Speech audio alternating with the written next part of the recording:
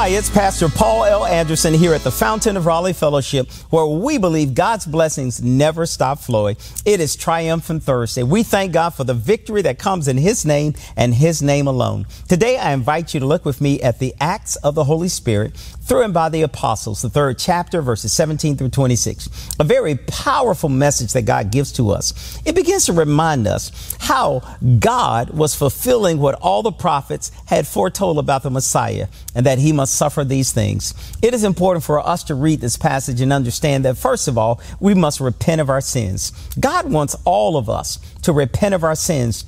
That word repentance is like a word that says to make an about face, to turn around, to go in a different direction. To repent from something means that we are godly sorrowful for what we've done. You know, too many times in this world that people really, sometimes we don't repent. We're just remorseful that we got caught. You know, when you repent, it means I'm not going to do it anymore.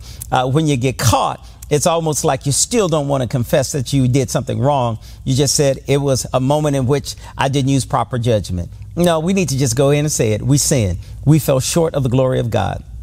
And Jesus wants to wipe all of our sins away. You know, when we find out what Jesus has done for us at the cross, it is then we realize that He is the Messiah. He is the anointed one that God sent into this world. He came from heaven to earth to restore our relationship, to make sure that we were back in good relationship with God. It was a long time ago that the prophets began to prophesy and to tell us that one will come. One would be the final sacrifice for all of our sins.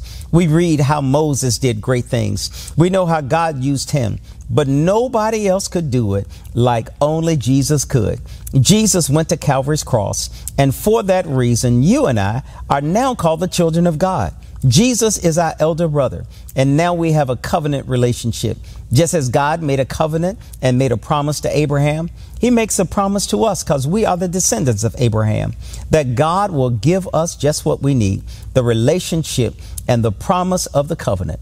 The covenant is that we will be the people of God and God would be our people and He would bless us. But we have to make sure that we turn from our sinful ways. In the world in which we live, we find out there are so many ways that we live in a very sinful state.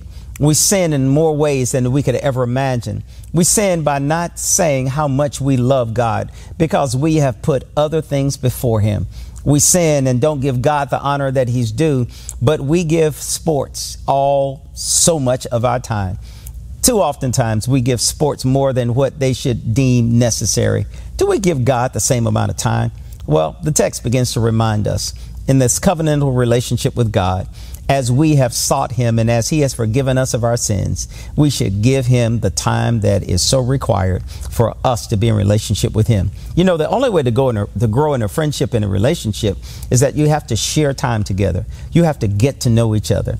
You have to know each other's voice. You have to know those particularities about ourselves. Well, it's important for us to share time in the Word of God. And when we do that, we'll find out that God has a message for us all. The message is that He loves us and He has so much in store for us if we'll only put ourselves in position to be ready. Today, I hope you're ready to receive the blessings that God has in store for you. Today, I need to remind you, you are exceedingly and abundantly blessed, and I look forward to sharing with you tomorrow. Take the Lord with you everywhere you go. To sow a seed to the Fountain of Raleigh Fellowship, visit our newly redesigned website, thefountainofraleigh.org, and select Sow a Seed from the homepage. Also, giving has been made easier with the new Fountain of Raleigh app, available now in the Apple App Store and Google Play Store. Download today, select Giving from the main menu, and then follow the directions to complete your giving through Subsplash. Thank you so very much for all of your gifts and donations that you've given to the Fountain of Raleigh Fellowship. We thank you for what you've done in the past, what you're currently doing, and what you will do in the future. Your gifts and donations helps us to spread the gospel of Jesus Christ, not only locally, but throughout the world. Thank you again for your gifts, and may God continue to richly bless you. It is here at the Fountain that we believe that we are exceedingly and abundantly blessed, and may you receive those blessings that God has in store for you.